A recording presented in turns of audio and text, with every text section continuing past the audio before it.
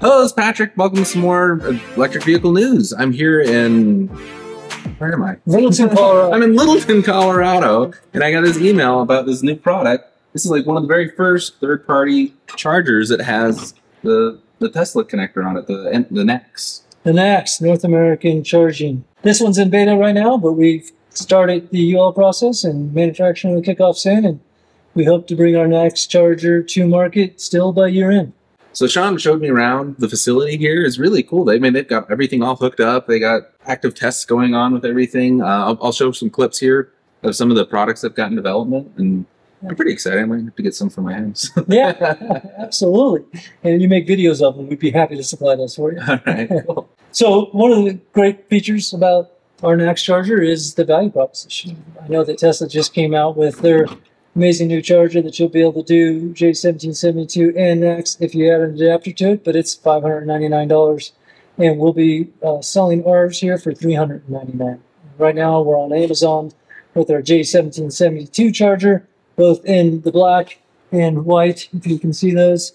And they are retail for $399, and one of the top sellers on Amazon. It's a full 48 amps if you hardwire it, which is full 48 amps, 25-foot cable, and it's a smart charger. We think it's the smartest charger on the market because when you combine it with our home energy management system, they'll do really cool things like solar-only charging. We can detect when you're producing more energy than you're using and actually turn your EV charger on as the sun goes away or cloud comes by. We'll turn down the charge rate to match whatever production you have on your house as you're laying out that production instead of sending it back to the grid. That's really cool. Yeah. What's the advantage of doing an Emporia EV charger versus just getting the Tesla one? Yeah, it is the integrated and holistic home energy management system. Okay. Right? And so this is our Generation 2 energy management system inside of a mocked-up electrical panel. Right. So we have these 200 amp CTs around the main power feeds. This is not a live panel, so it's safe. Yeah, okay. Don't try this at home. Don't try a live panel, please. But these are the main power feeds coming from the utility meter into your electrical panel. These current transformers snap on here, and we're collecting, we're sampling data about 3,000 times a second and measuring current with these current transformers. And then the monitor itself is plugged into it's either a 10 or 15 amp breaker. And through that, we're powering the device and grabbing voltage. So between the voltage and the current, we can calculate actual real power usage. And again, sampling 3,000 times a second. We average that over 1 second, send that through the area network up to the cloud and back to the consumer through a mobile app or a web app. So you can see real-time energy usage on the whole home of building with these 200 amp CTs. And then these 50 amp CTs give you real-time energy usage data at the circuit level. So you can see exactly how much you're using for your air conditioner. You can see exactly how much energy you'd be using for your, and so this is my home here. And you can see my main AC is right now running at 3.9 kilowatts. My apartment, which has another AC in it, 2.6. My EV's here at work, so it's not plugged in. And you can change it from kilowatts to all kinds of fun stuff, but obviously dollars and cents, amps. You can compare it to different carbon usage. And the currency is based on, go to a day, is your actual utility rate schedule. So we've hooked to the Department of Energy's Integral Utility Database. And so you just tell us what rate schedule you're on, and we'll upload that rate schedule on the back end and convert the watts into dollars and cents. So you can see today I've spent $2 air conditioning in my house, $1.34 running the front lawn speaker. And you can do it by day. You can see what you spent by week, by month, and real time is updating every second.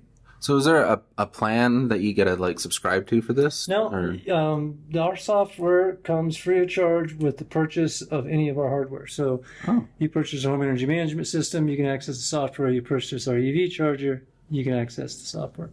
But your question of what differentiates us from the competition is with this real-time energy usage data, we can do fun things that some of our competitors can't, like solar-only charging. We're detecting if you're producing more solar than you're using, and instead of sending that power back to the grid, we can turn on your EV charger, right? And if you turn on that EV charger, you're absorbing that and using excess solar. Cloud comes, sun goes down, we turn off the EV charger. And we can set the rate of the EV charger to absorb exactly how much excess solar. So if you're only producing 6 amps, then we'll set your charger at 6 amps. Okay, that's cool. We have peak demand management. This is the idea that, not all, some utility rate schedules across the country, like this building, is on a $20 a kilowatt peak demand charge. And so what we do here is you set the goal of the peak demand that you want to stay with them. And as we monitor your usage and you exceed that goal, we'll start turning down energy usage on the first thing on your list. And you can just change the list around. And in my house, the apartment is where the sub panel is for my EV chargers. That's actually my EV charger. But the idea here is when your air conditioner kicks on or your oven kicks on, we can pause your EV charger. And when those appliances kick back off, we turn your EV charger back on, eliminating the peak energy uses in your house. So not everything is running at the same time, driving a huge peak energy consumption at one time. Nice. Right? And so that also, in different rate schedules, my house happens to be one that is on a peak demand. So they look at the highest 15-minute usage within a month and charge me times a dollar amount. So if it's 20 kilowatts times $10, at $200 for that. If I can cycle things on and off, I can lower that by 10 kilowatts. I'm going to save a couple $100 a month. Wow. Does that make sense? And so that's a peak demand management tool. Again, using the EV as a much smarter charger, cycling on and off based on what else is going on in your home or building. We have the time of use features, again, with that utility rate schedule integration. We can upload your utility rate schedule, and you can just simply tell us, hey, do you want to charge, an EV charger you want to charge during off-peak hours only? And so we'll only run it during the off-peak, and we'll pause your charger during those peak hours. And so those are some of the main features we have. We also have in our app the ability to sign up for DR programs from your local utility. You just put in your zip code, and we'll show you what programs are in your available. But you can get rebates, bill credits on your credit card, or on your utility bill for participating in demand response programs from your utility through your EV charger. So a few of the different features that we may have that we think the competition, but of course the best thing about our products is the value proposition, right? We're selling the exact same specs as the Tesla. We're selling the same specs. We're really close to the charge point, and we're a fraction of their cost, right? Which is super exciting. And so this is the home energy management system. It works seamlessly with the home battery system and with the EV charger. But of course, you can mix and match. You don't have to, you can just buy the EV charger. But when you buy the ecosystem, you get additional features. That right. Okay. And this is our bidirectional charger that we're working on now. This is so that will work with the rendering that we have. I'll show you the. Will that work with like a lightning? In the garage. Pardon me? Will that work with the lightning? Well, right now Ford has a closed communication system, so we are designing around ISO 158-20, which is an open communication. We believe eventually manufacturers like Ford will open it up to open communications. Other manufacturers, such as Rivian, has hinted heavily that they're going to support 15118-20. I own a Rivian. I've actually communicated through that protocol. It's not bidirectional enabled, but they're using the right protocol, that it's an easy click of a button to make it bidirectional enabled. And we're also working with a couple of other OEMs in kind of joint development in this. We're developing the bidirectional, but we're working with them to test communication back and forth to the car. What about the Leaf? Is that? Nissan Leaf is CHAdeMO bidirectional. Oh, okay. So we're building around NACS and CCS, both. So we'll launch both, but not interesting. CHAdeMO is a fully different communication protocol, different pin set. The thing about NACS and J1772 is you might notice we're able to move pretty quickly and bring in a NACS charger out. And it's because all the communication and pin configurations are the exact same. So all you're changing out is the charger hardware. Oh, okay. The cable hardware. Yeah. The cable. Where do you get the connector? I mean, are you making this, or is it? No, we buy it from manufacturers that currently make it. Oh, okay. So this is And does the button work? Yes, the button works, but it depends on the functionality of the button. These are two different manufacturers. Oh.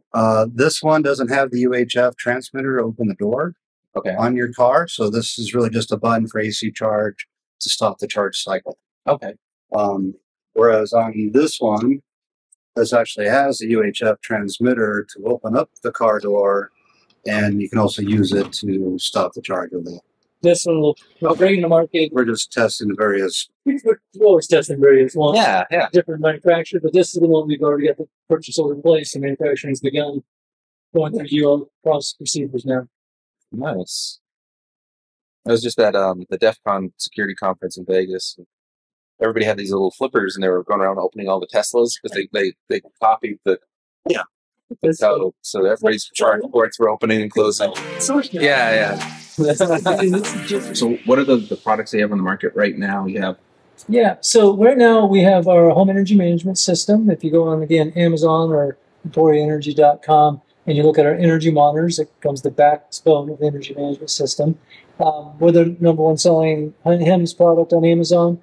We have our level 2 AC EV charger. Again, today it's 1772 gun, but the NACS charger should be out on the market along with that by the end of this year or early next year. We have a home battery system, so we can do anywhere from 7.6 kilowatts all the way up to 28 kilowatts of power. In kilowatt hours, we go from 8 kilowatt hours all the way up to 80 kilowatt hours. And so our home battery system, again, similar to the Tesla Powerwall, is also active on the market today. Yeah, it's really cool. Like, if I'm just judging from what I've seen here, like if you're a little bit more technically inclined, I mean, the Tesla versions of these things are the more simplified ones, but you've got everything up just another level on everything. You've got more granular that you can go in and do a lot more with, and the expansion, and so it's pretty cool. A lot more features, and we continue to improve that user experience to make it really intuitive and mostly super simple to get the full power of our software and our chargers out of. So those thank you for inviting me. It was great.